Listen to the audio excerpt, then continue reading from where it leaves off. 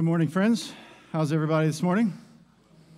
Everybody's well? Tell you what, I want to take just a minute before we get too terribly busy here this morning and just acknowledge a few things that our church is blessed, and I think we a lot of times take it for granted.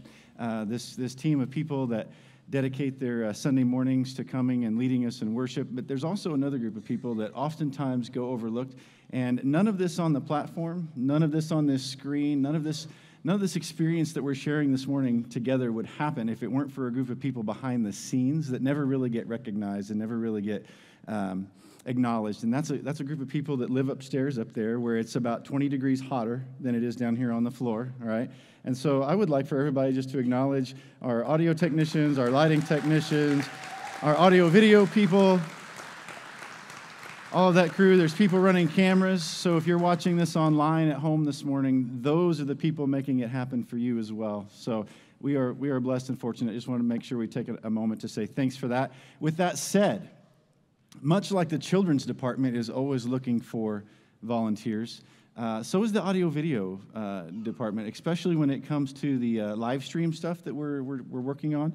You know, I will be the first to admit that is kind of a that sometimes goes on autopilot because we're short-handed and everything. And so if you have, I would just like to say this little quick advertisement before we get started. If you have any desire, willingness, knowledge to be a part of making the church happen online and making sure that method of communication happens in a very effective manner, in a distraction-free manner, let me know, or one of us know on the audio-video team. We would love to plug you into that. Okay, so commercial over. All right, so how many baseball fans do we have in the room today? Show of hands, baseball fans, right? Okay, baseball is a great sport because it's basically just one big metaphor for life. You can just find lots of things that apply out of baseball. And so one of the most entertaining aspects of watching a baseball game is have you ever been watching a game and it's gotten away from somebody, right? Like the game's just gotten away, you know, and so the managers decided, you know, like, we're not using any more arms today. There's no point in this. So he comes into the dugout and he comes to the team and he's like, all right, which one of you guys can throw the ball, right? Which one of you guys can, which one of you guys can go out there and eat some innings for us and everything? And then you get to see I think it's one of the most entertaining aspects of baseball is when position players pitch, right? So it's like so the manager comes into the dugout, and I only imagine the conversation goes something like this. You're like, okay, guys, we need innings. This game's gotten away from us. I need somebody to go out there and take the ball. Who can do that? And some guy, like the second baseman or the left fielder, he's like, well, I don't mean to brag, but like 6th grade, I threw 5 shutout innings, state regional playoff game, and the manager's like, you're hired, good enough. Go out there and throw the ball. And so he goes out there on the mound, and he's just hoping that some guy, major league hitter, doesn't just crush one 480 feet into the hot dog stand out there, and everything. So that's kind of where we find ourselves this morning, friends. Okay, we got position players pitching this morning. Okay, but that's kind of where we are today. But I believe that with God's help, the Holy Spirit will work through this moment that we have here together today. And this is actually one of my favorite passages, one of my favorite books and stories out of the Old Testament, out of the Bible, is this story about Esther. A lot of times she gets referred to as the girl who would be queen, right? And just so you know, too, I do feel a particular qualification to bring this message this morning. My family and I traveled to Branson, Missouri over spring break and attended the Sight and Sound Theater, where we watched a live-action retelling of the story of Esther. So, I mean, there is a level of expertise that comes after having watched this play and everything. And so, no, I would actually recommend any of you that have the chance to go do that. It's really cool to see that. So here's the book of Esther, all right? We are going to talk about, you can't really tell the story and understand the story of Esther without really considering the entire book, because there are 10 chapters in the book of Esther. Esther reads kind of like a novel. It's unique in the Bible literary history there, in that it reads very much like a novel. And so just like any novel, there's a setting, and there are key characters and everything. And so here's what I want to do this morning so that we can understand the book of Esther, and then also maybe draw out of it some applications for each of us, okay? So here's what you need to know. The book of Esther is set in a time. If you look in the table of contents of your Bible, it goes Ezra, Nehemiah, Esther, right? And so we all have heard that the stories and the messages about Nehemiah and how he comes back. The Israelites have been taken away to captivity in exile by the Babylonian Empire, and they are living scattered amongst the Babylonian Empire, okay? And the idea there was, we're going to take this group of people that we really don't like, and we're going to just scatter them out. And the idea was, they will assimilate into the culture that they were going into, and eventually there will be no more unique Hebrewness or Israeliteness, right? That was the idea behind the captivity, right? That's not exactly what happened, though, okay? But this story of Esther is set during that same time, while the Israelites were in exile, living in all different regions of the known world at the time.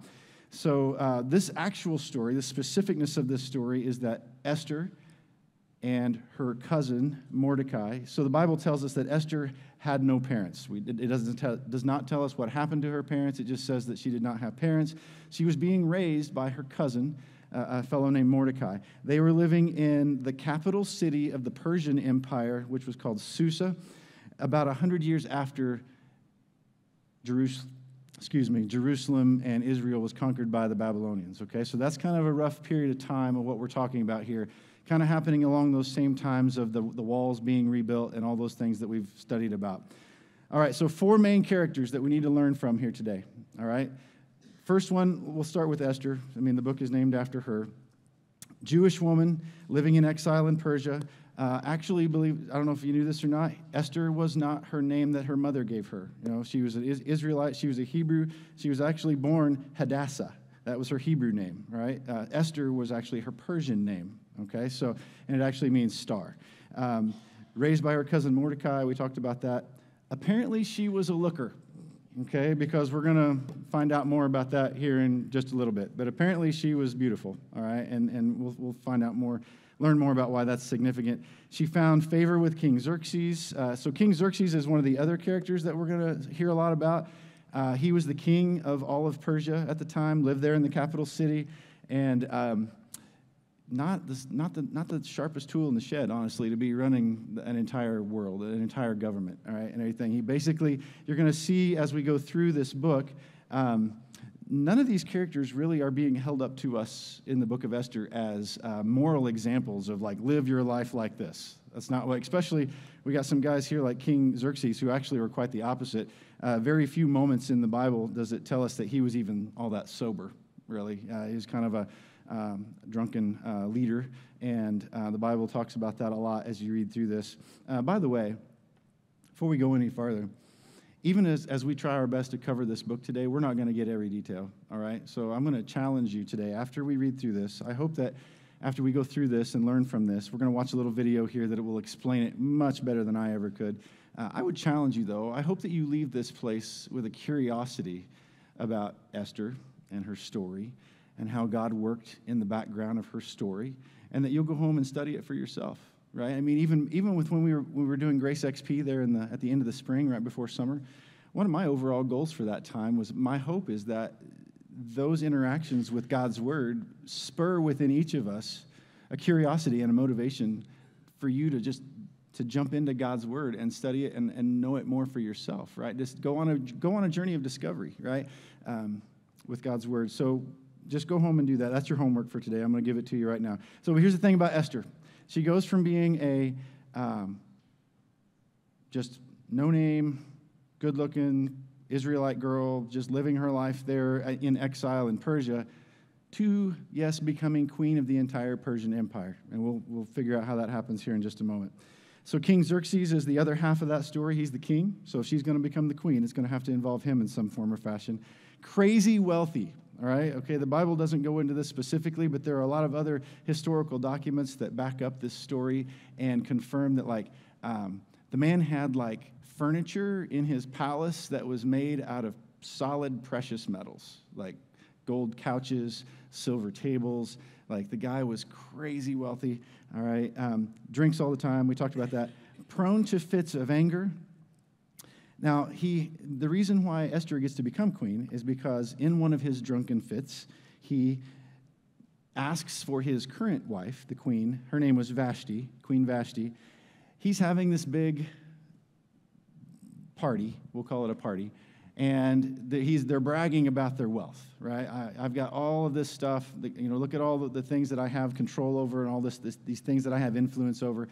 And he says, you know what? One of the greatest things I have is my wife, Queen Vashti. She is amazing. In fact, somebody bring her out here and get her out here, because I want everybody to see Queen Vashti, okay?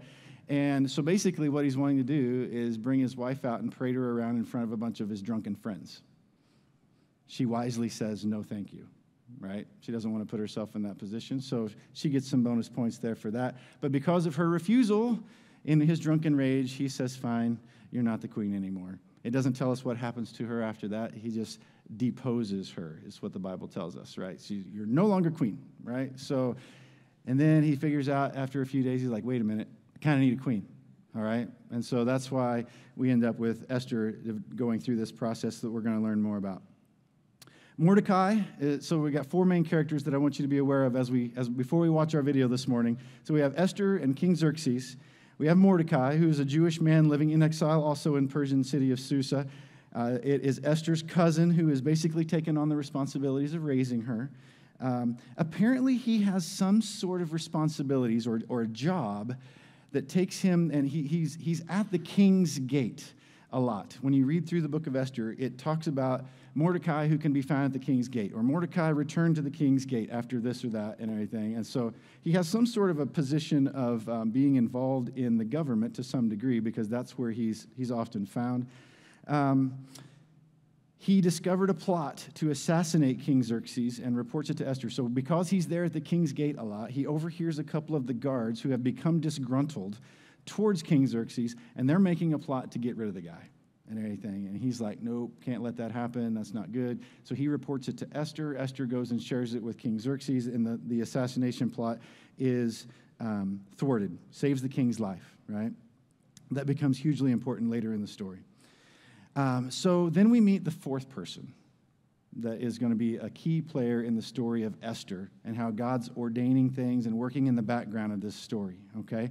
And that is a guy named Haman. So if Esther reads like a novel, and you have your key components, your key characters in the novel, Haman would be what we call the main antagonist of the story. So basically, the bad guy, right? Haman's the bad guy. He is described as an Agagite. Okay, Haman is an Agagite. He's a descendant of King, and the reason, I know that's a weird word, Agagite. He's a descendant of King Agag, and you're going to have to think back a little bit to remember why that is significant, okay? So King Agag was king of the Amalekites. When Moses was leading the people out of Egypt, and they cross the Red Sea, the Amalekites are the people that attack the Israelites almost immediately upon their crossing of the Red Sea, okay? So then later on in biblical history, when King Saul was in charge, right, of the Israelite people, he was told by God through the prophet Samuel, go wipe out the Amalekites. I'm going to take vengeance on them for what they did to the Israelite people after they crossed the Red Sea. And so King Saul says, okay, I'll take on that task. But his instructions about how to do that were completely annihilate these people. Get rid of all of them because of what they did to the Israelite people. King Saul does not follow instructions well, right? So because King Saul decides to spare King Agag himself and kept a bunch of the great things that the Amalekites had instead of getting rid of all of it, okay? Which is actually what ends up with his next visit. King Saul's next visit from Samuel is basically, you screwed up, you're not going to be king anymore. Okay, so because of all that. But that's who Haman comes from, right? So Haman is a descendant of this king who was supposed to have been killed by King Saul, but it was not. And so I have to imagine that there probably was some sort of this generational resentment from his people towards the Israelites in general, right? Because of they attempted to wipe them out, right? So I'm sure this is one of those stories that got handed down from generation to generation to generation. We don't like those people because of what they did, right? So we don't know why. The Bible doesn't explain why. But this Haman guy gets elevated by King Xerxes, probably because he too was crazy wealthy, but King Xerxes brings him in as his right-hand man, okay? So we're also starting to see a little bit of a lack of judgment there in King Xerxes' part, right? So Haman gets elevated to second in command. Then during one of these moments when King Xerxes' judgment is impaired because he likes his wine a little too much, Haman says, you know what, there's a group of people that live here amongst us that aren't loyal to the king, right? And they're a threat, and we really need to get rid of them because they could become a problem later. And he's talking about the Jewish people. And so he basically tricks the king into issuing this order. Yep, get rid of them. Get rid of all these people.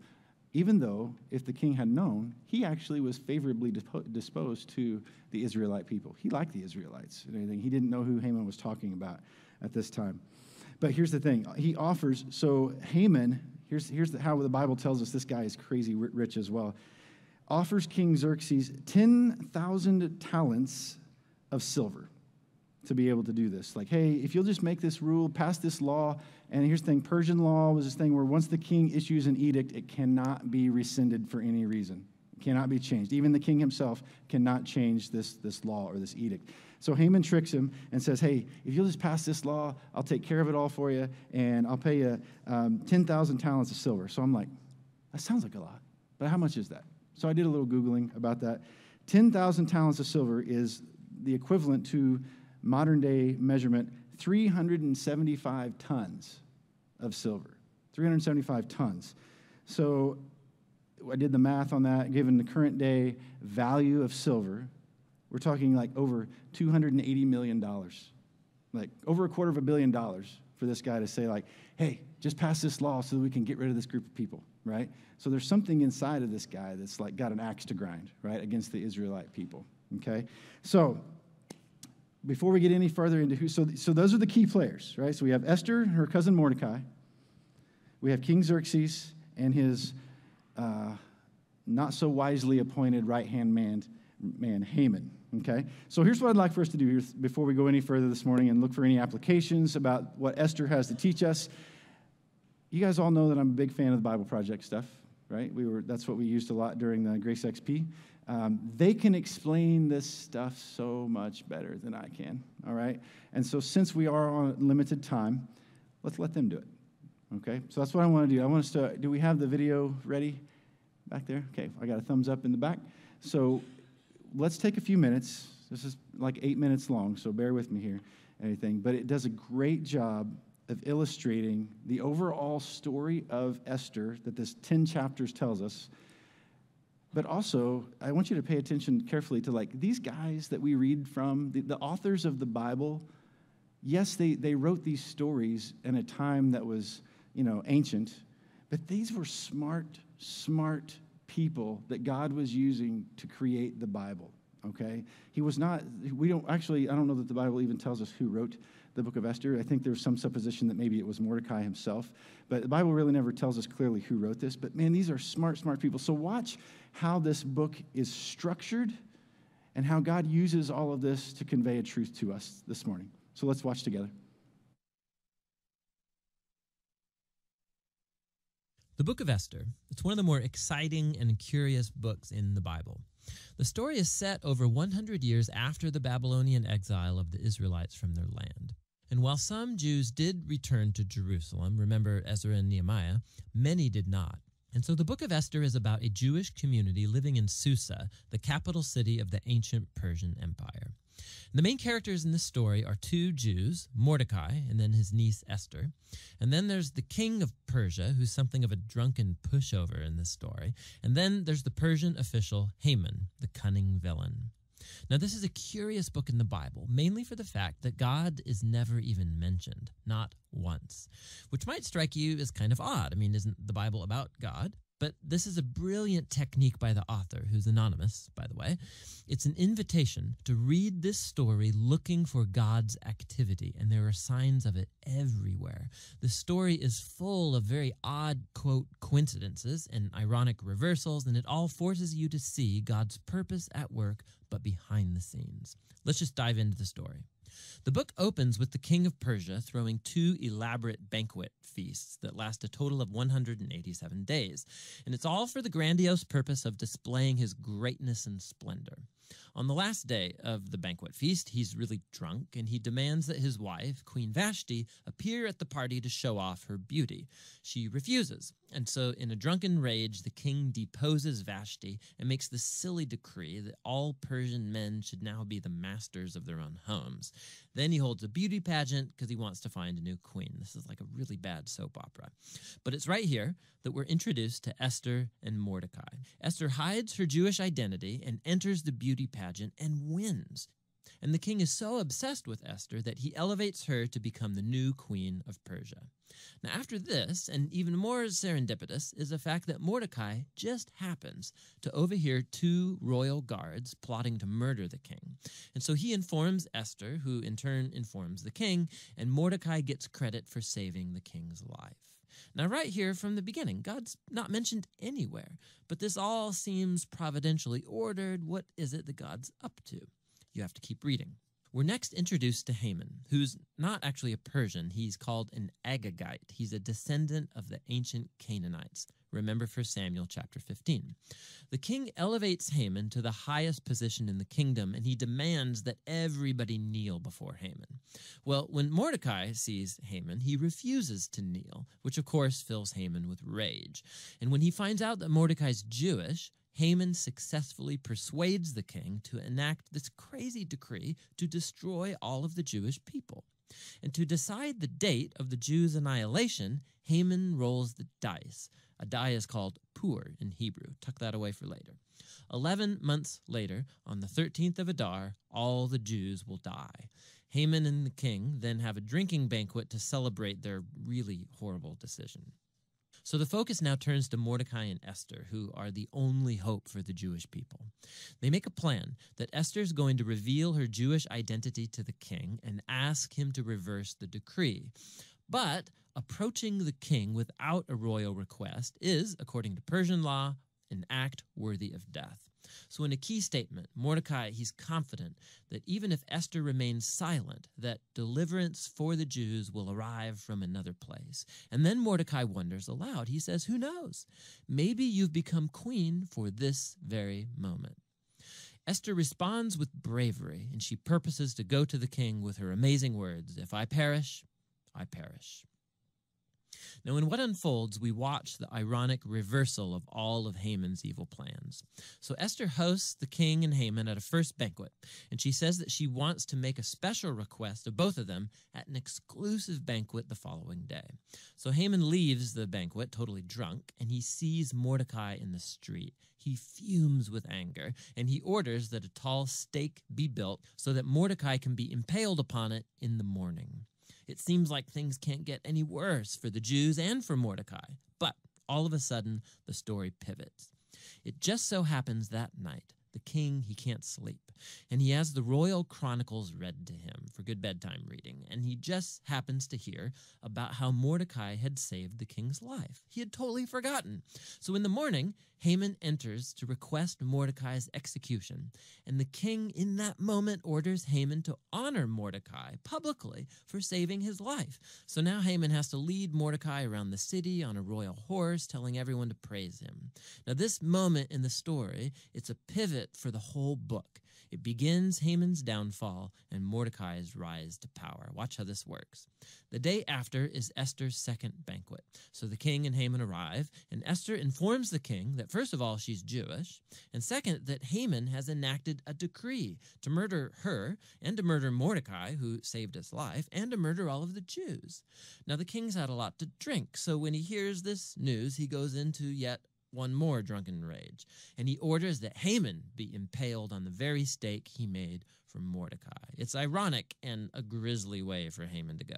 Haman's execution, however, doesn't solve the problem of the decree to kill all of the Jews. So the focus now turns to Esther and Mordecai as they make a plan to reverse the decree. They discover that the king can't revoke a decree that he's already made.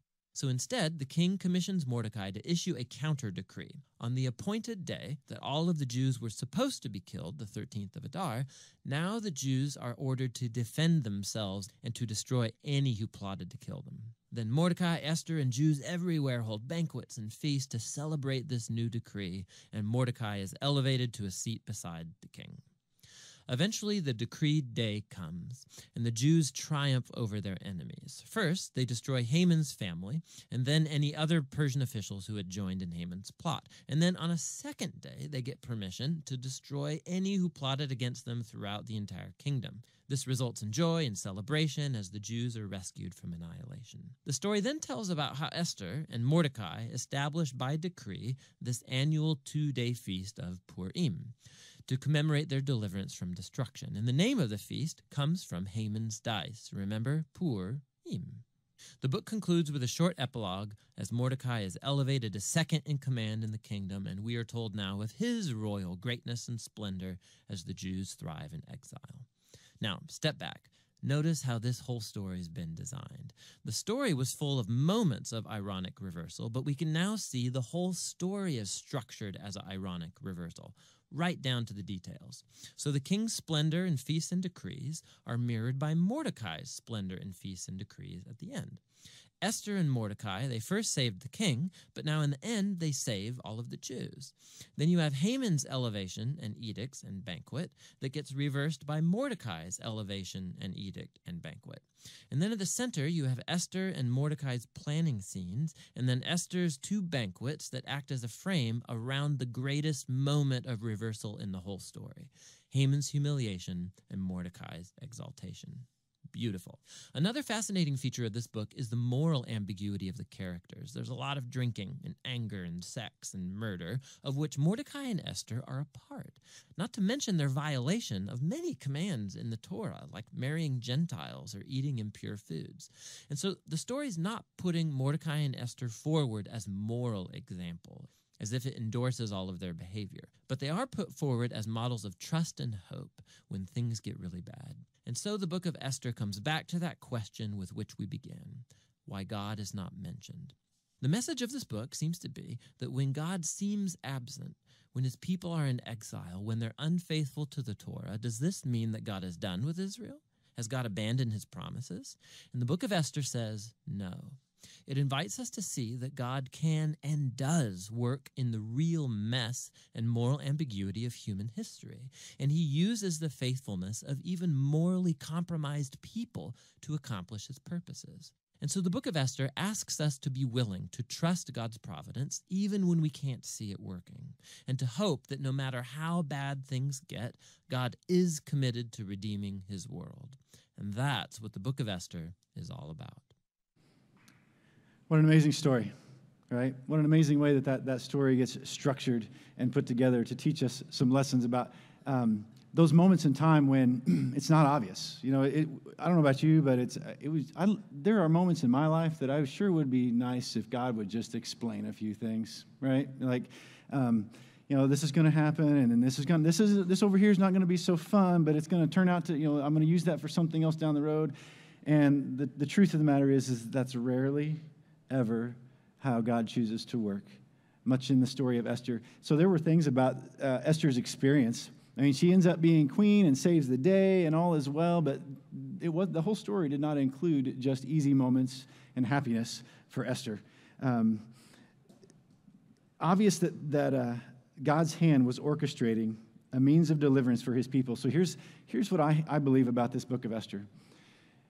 God knew that there was going to rise to power in the Persian Empire a generational enemy of the people of Israel that likely was going to do his best to harm or annihilate or remove God's people from the situation. But God is orchestrating a means of deliverance for his people even before we meet Esther or any of that happens, right? Let's look at a few scriptures, a few passages out of the book here this morning that kind of invite us to see God's work behind the scenes in the book of Esther. So first one is chapter 2, verses 17 through 18, right? So remember I told you guys earlier that Esther apparently was a looker, right? She obviously was this beautiful woman. And so that is, God uses that. So chapter 2, verses 17 and 18 says, "Now the king was attracted to Esther more than any of the other women." So you remember the thing he told us about, like he gets rid of Queen Vashti, and then he's like, oops, kind of need a queen, right? So they described it as a beauty pageant. So the king decides to hold a beauty pageant to find the new queen. It actually, that's probably painting it in a little bit of a positive light. Okay, because the way you kind of interpret what's happening here is that none of these ladies that were brought before the king to consider as a new queen came there voluntarily. The Bible actually says they were brought, where some of the translations say they were gathered together there, right? None of the Bible translations say they came or they willingly, volunteered or anything like that. So the king was attracted to Esther more than any of the other women, and she won his favor and approval more than any of the other virgins. So he set a royal crown on her head and made her queen instead of Vashti. And the king gave a great banquet, Esther's banquet, for all of his nobles and officials, and he proclaimed a holiday throughout the provinces and distributed gifts with royal liberality. And then in chapter 2, if we look on down in verse 21 and through 23, this is where Mordecai just happens to be at the right place at the right time to overhear this conversation about these guys are out to get the king, right? So during the time Mordecai was sitting at the king's gate, Bigthana and Teresh, two of the king's officers who guarded the doorway, became angry and conspired to assassinate King Xerxes. But Mordecai found out about the plot and told Queen Esther, who in turn reported it to the king, giving credit to Mordecai. And when the report was investigated and found to be true, the two officials were impaled on poles. That seems to be a theme here in Esther. All right. All this was recorded in the book of the annals in the presence of the king. That's a key thing that will come back to help. God will use that later, right? That seems like an inconspicuous. Why do we need to know that it was recorded in the book of the annals? God has a reason for that. Okay. Look at chapter 5, verses 1 through 8. On the third day, Esther put her royal robes on and stood in the inner court. So this is where Esther is accepted after appearing unannounced before the king, okay? And he honors her request. On the third day, Esther puts on her royal robes and stood in the inner court of the palace and in front of the king's hall. The king was sitting on his royal throne in the hall facing the entrance. When he saw Queen Esther standing in the court, he was pleased with her and held out the gold scepter that was in his hand. So Esther approached and touched the tip of the scepter. And then the king asked, "What is it, Queen Esther? What is your request? Even up to half of the entire kingdom, it will be given to you." Right? So she shows up unannounced, which could have caused her to die, right? As it told us but instead, God's working. God's working behind the scenes. God allows her to find favor with the king, showing up unannounced, right? And then, my favorite part of this whole story, we're going to read a few verses here. Chapter 6, verses 1 through 14. God's working in the background, right? God's ordering all of these things. This is my favorite part of the whole book of Esther. That night, the king could not sleep. Anybody ever been there? Yeah? So he ordered the book of the Chronicles, the record of his reign, to be brought in and read to him. It was found recorded there that Mordecai had exposed Bigthana and Teresh, two of the king's officers who guarded the doorway, who had conspired to assassinate King Xerxes. So there's God working in the background, right? This seemingly unimportant detail that the author gives us just one chapter earlier, that this all got written down. God's going to use that little thing, right? So the king asked, "What honor and recognition has Mordecai received for this?" "Nothing has been done for him," his attendants answered. The king said, "Who's in the court right now? Who's out here? I need to talk to somebody about this," right? Haman had just entered the outer court of the palace to speak to the king about impaling Mordecai on the pole that he had set up for him, right? By the way, just so you know, that was Haman's wife's idea. Like, go home and read this story. It's crazy. She's a peach, right? Because she's like, so she comes home. He comes home all bent out of shape and upset. Like, this Jew Mordecai refuses to bow to me. And even though I'm the second in command of this whole place, it just rubs me the wrong way that this guy won't bow down to me. And he's supposed to. This is the law. And he won't do it, right? And so she's like, if I were you, I'd just put up a pole and stick him on it and everything. And it's like that's her advice. That's her advice. So that's who we're dealing with here. That's Haman's wife. So he's going on his way to the court to see the king to be like, he's like, great idea, wifey. So I'm gonna go talk about that right now. So he goes in there thinking that that's what he's going to get accomplished. The king has said, find me somebody out here. This needs to be addressed, right? His attendants answered him, Haman's standing in the court right now. Okay? Bring him in here, the king ordered. When Haman entered, the king asked him, Haman, my friend, what should be done for the man that the king delights to honor? What's going through Haman's mind right now? He's like, well, I got some ideas. It says, now Haman thought to himself, who is there that the king would rather honor than me? So he answered the king, for the man the king delights to honor, have them bring a royal robe that the king has worn, and a horse that the king has ridden, one with a royal crest placed upon its head. Then let the robe and the horse be entrusted to one of the king's most noble princes. Let them robe the man that the king delights to honor, and lead him on the horse through city streets, proclaiming before him, this is what is done for the man the king delights to honor. Haman is making a plan. He's like, of course, this is all the things that I would love to do. So then God's working in the background, right? The king says, go at once. Get the robe and the horse and do just what you suggested for Mordecai the Jew that sits at the king's gate. Do not neglect anything that you have recommended. So Haman is like, what? That's, who? What are we doing? Why are we no, I came in here to talk to you about a pole, and I wanted to stick Mordecai up on this pole, right? And the king has issued this decree. Go do all of those things, the robe and the horse and the ring and all the things in the parade. And you know what, Haman? You lead him through the city. You lead him through the city, proclaiming that this is what happens. This is what is done for the man that the king delights to honor. So afterwards, Mordecai returned to the king's gate, back to his job. And Haman rushed home with his head covered in grief. And he told his wife and all of his friends everything that had happened to him.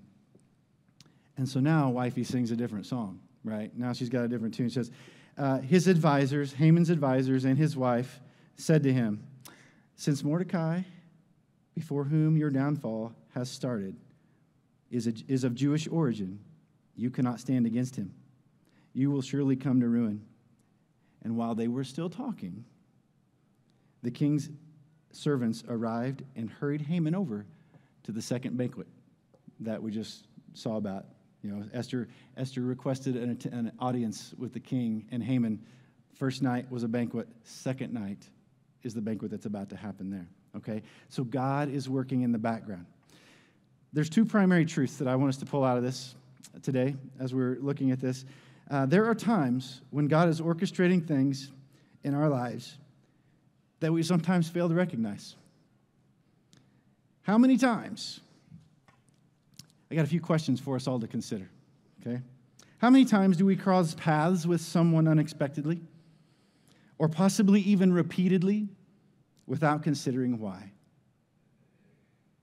Do we at times attribute intervention in our circumstances as simply fate, or good luck, or chance?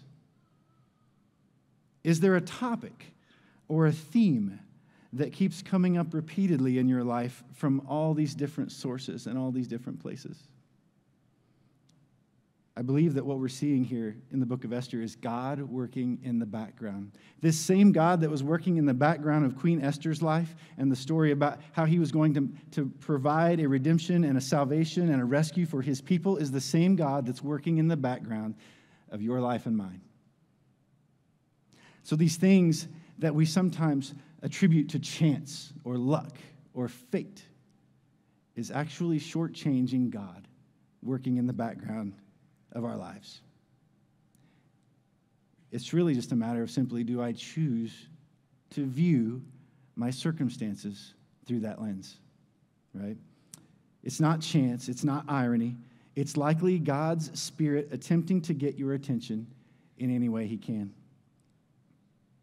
When plans change or the unexpected takes us by surprise or we feel overwhelmed with the circumstances of life, do we fail to ask what bigger purpose might God have in store? I don't know about you, and I'll speak for myself, but I think this is pretty universal. We tend to view our lives, especially in the day-to-day, from one perspective, and that's ours, right? We tend to view the circumstances that happen to us, both the good and the bad, and because we choose to look at it that way, that's why we ask all those questions about why, God, does this have to happen to me? That's probably not the right question. Why, God, does this have to happen to me is probably not what we should be asking. Maybe we should be asking, what purpose, God, do you have in this? I don't understand it now. And sometimes we won't understand it until down the road, right? There's a reason why that saying exists about hindsight being 20/20, right? We are not told that Esther volunteered for queen duty, right? In fact, the Bible tells us in chapter 2, verse 8, that all of the young women were brought or gathered to the king for his consideration. And it goes on to say, they didn't actually talk about this, in chapter 2, verses 12 through 14, these women were all gathered up for the king to find a new queen, right? It's not like American Idol or The Masked Singer or any of these other things, Got Talent type things, where like there's a winner and then everybody else goes home. That's not how this worked. Whenever you read this story in the book of Esther, one person was going to be queen. We know that ended up being Esther. The losers did not go home. They became members of the king's harem, right? So their life was forever changed by being drug into this situation because of the choices of King Xerxes, okay? So these were not situations where it's like, well, what does she have to complain about? She became queen, right? She likely did not view this as a positive thing. She likely did not see this as like, yeah, let me try to be the queen. I want to join the beauty contest. I want to do this thing. In fact, she and Mordecai, there's a dialogue that you can read about in the book of Esther that she and Mordecai are having a dialogue, and he's giving her advice on how to survive this deal. Don't tell him you're Jewish. Whatever you do, don't tell him you're Jewish. And so, is it dishonest? Yeah, right? Did God continue to work in the background even through that? Yes, he did. Yes, he did. So they didn't get to go home back to their normal lives. Esther likely did not view these developments as a positive experience. So then we get to that sleepless night that King Xerxes had. How many sleepless nights do we have? How many moments of a restless spirit do we experience in which we fail to seek and listen to what God may be trying to communicate to us in those moments? Anybody ever have those sleepless nights? Anybody? I know I do. Yep, absolutely. Just can't get peace, right? Just can't find relaxation, right? Is it possible for us, here we are living our lives in 2023, we live in a more distracted time than any other time in history, right? Is it possible that those sleepless nights are not just, I drank coffee too close to bedtime, or drank soda after supper, which is me. I can't sleep if I do that, right? What if those are the times, that's the only time God can get our attention? What if that's the only time we're not distracted? During that quiet,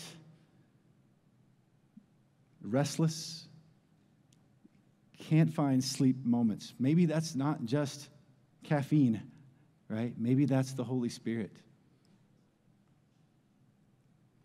The days we live in now are characterized by constant entertainment available on demand not much unlike the culture that King Xerxes was surrounded by, right? The Bible tells us at the beginning that the whole story starts with a 180-day feast, like so that he can brag on all the things that he has. They partied for 180 days, right?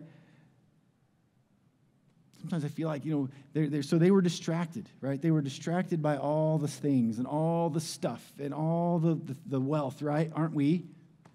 Are we distracted by all the things and all the stuff? We live in a wealthier culture in a wealthier time than any other people that have ever walked the face of the earth.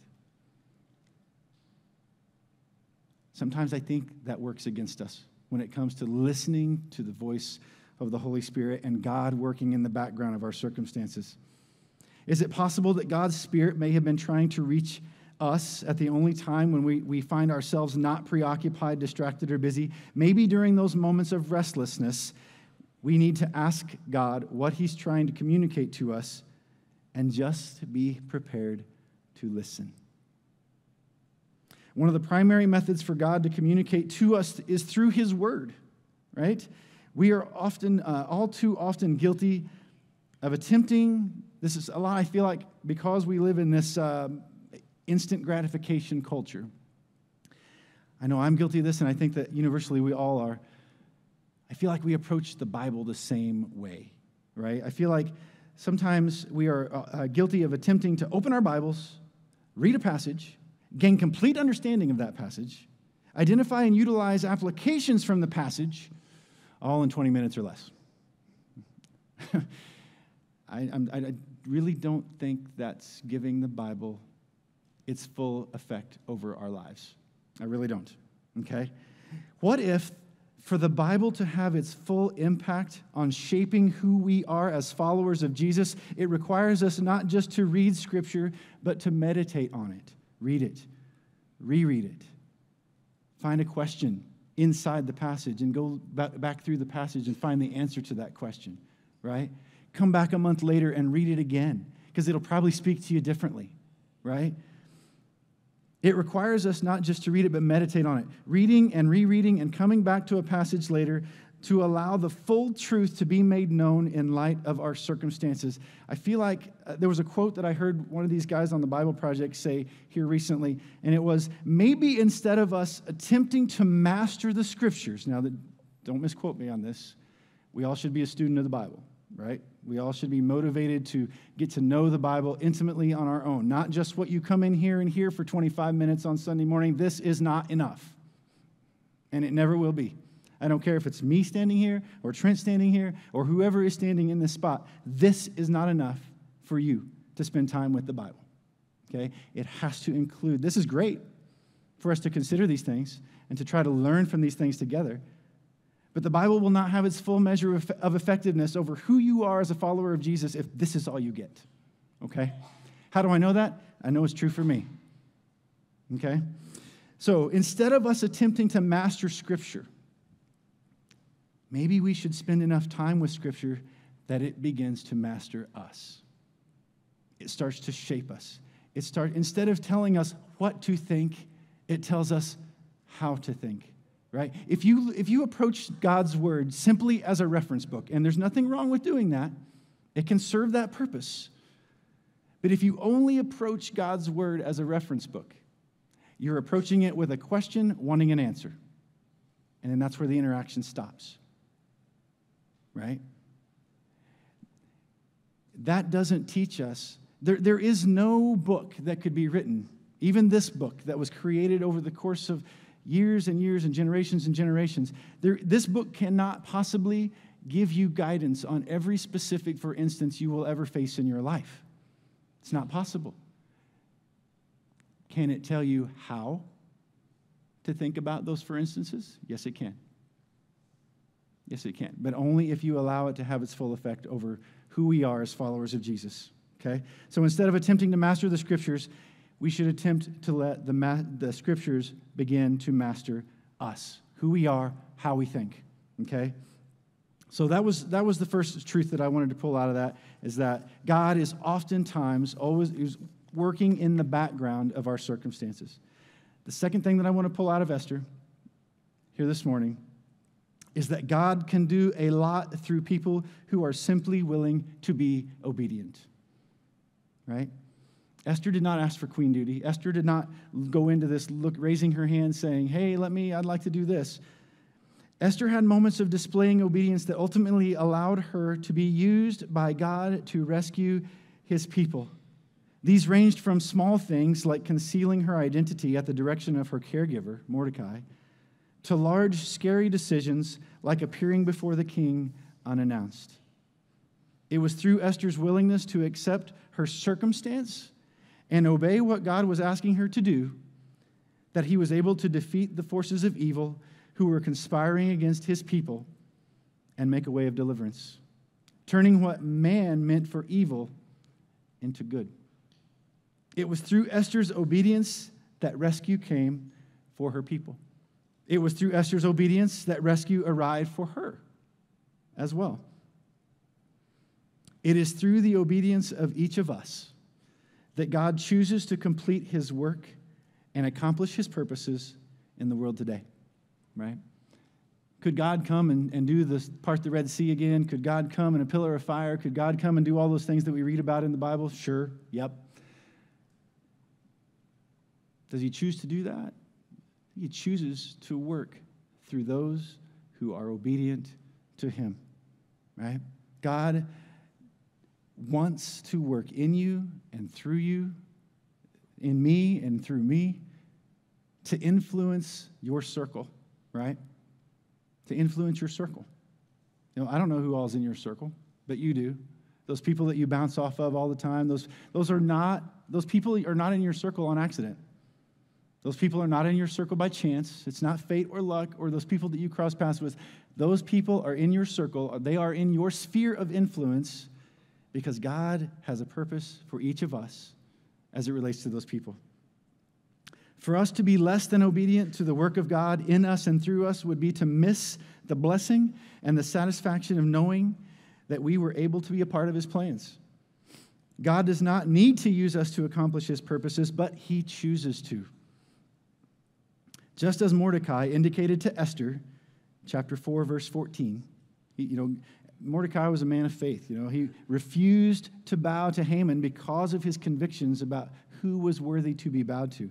And he even tells Esther this, for if you remain silent, Esther, if you don't do this, if you don't go speak to the king on behalf of our people, relief and deliverance for the Jews will arise from another place. But you and your father's family will perish. And who knows but that you have come to your royal position for such a time as this?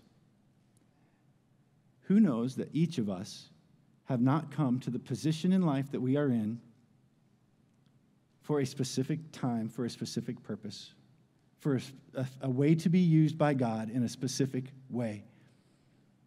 I can't stand here this morning and tell you what that is for each of you. I don't even know what it is for me, to be honest. But if we're willing to listen, acknowledge that God is working in the background of your life and mine. Acknowledge that and be willing to be obedient to what he's asking us to do. That little thought that pops into your brain about, I haven't talked to so-and-so in a while, I should call them. Recognize that as God working in the background. That is not just some passing curiosity that went through your mind. That very well could be the Holy Spirit saying, this person needs to hear from you, right? Each of us are in the positions that we find ourselves in for a reason and a purpose. Ask God and listen.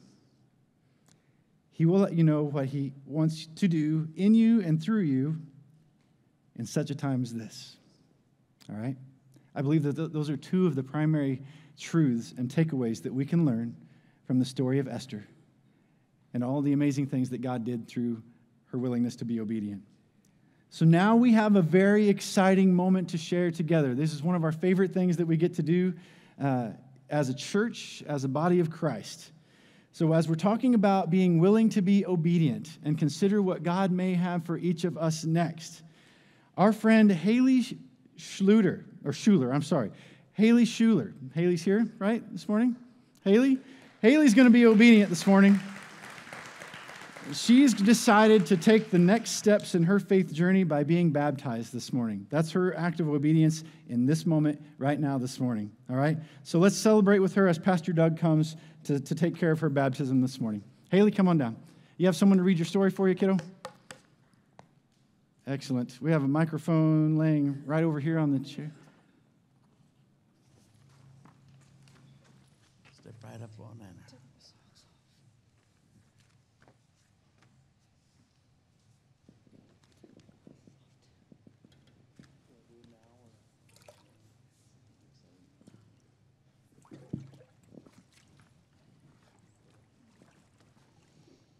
Good morning. My name is Haley Schuler. Throughout my life, I was raised attending Salem Grace with my grandma and grandpa. Ever since I was little, my grandparents were always teaching and telling me about the importance of God, whether it was taking me and my sisters to church every Sunday or reading stories out of the Bible.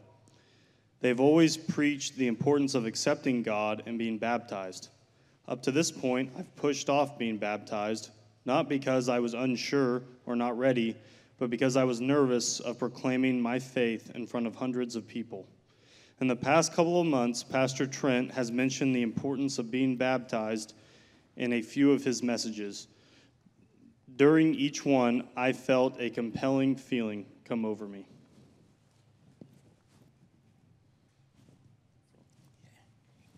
Haley, you want to take that right there?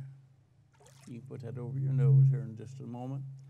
Now, Haley, you know what you're doing here today is you're telling the world that you put Jesus Christ in your heart and you're going to live for him. Is that right? Yes. Okay. Haley, I baptize you in the name of the Father, the Son, and of the Holy Spirit. I'll take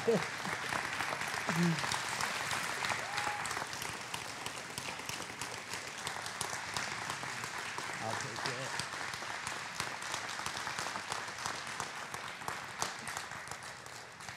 Let's just remain standing.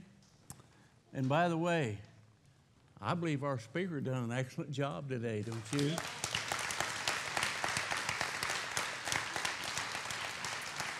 Heavenly Father, as we come to this moment of dismissal of this service, let us take home with us today the things that we've heard and put it into our heart and into our lives that we can help build the kingdom of God. Now, Lord, we could be on the very edge of revival. And we just ask that you'd guide and direct with this church. And we ask, Lord, that you'd be with those that are not doing well physically. And I pray that you'd uplift with those that need a touch spiritually. And we ask this all in Jesus' precious name. Amen. Shake about 500 hands and you're dismissed.